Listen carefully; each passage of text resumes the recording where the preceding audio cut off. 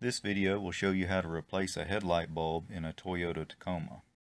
There are several years that are very similar to this 2003 model. Remove the 3-wire connector from the back of the lens.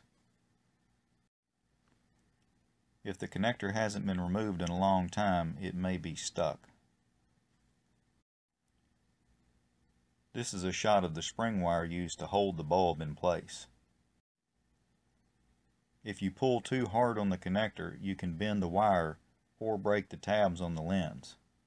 So use your other hand to put pressure on the wire while you pull the connector off. Remove the rubber boot.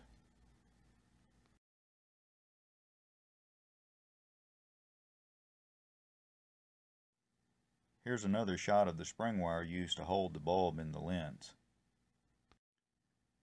Press in on the end of the wire and move the wire up to release the wire. Now you can remove the bulb. Dust and fingerprints can create hotspots on a bulb and cause premature failure.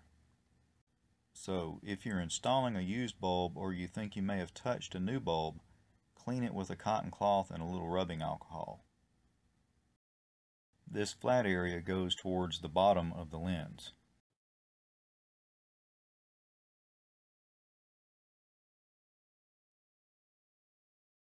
Swing the spring wire out of the way and install the bulb in the lens.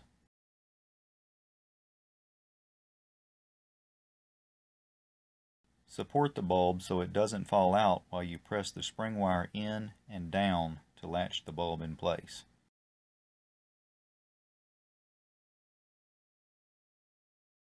Reinstall the rubber boot. The yellow paste on the connector is dielectric grease. It's used to help lubricate the connection and to prevent corrosion. If you need more dielectric grease, you can get it in your local auto parts store.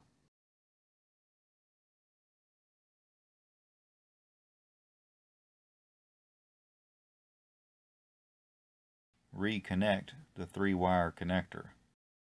If the bulb doesn't seat properly, the lens will not focus the light properly, so apply firm pressure to make sure the bulb is seated all the way into the lens. If you need to aim the headlights, there's only one adjuster. It adjusts the vertical angle of the lens. There is no adjuster for the horizontal position. This post looks kind of like it might be intended for horizontal adjustment, but it's not. It's just a pivot point. It doesn't have a long, fine threaded shaft like an adjuster does.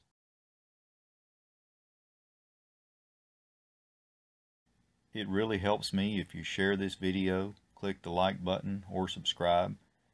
Be sure to check the information section for updates, corrections, and links to related videos. Thanks for watching. Also, feel free to make comments and ask questions.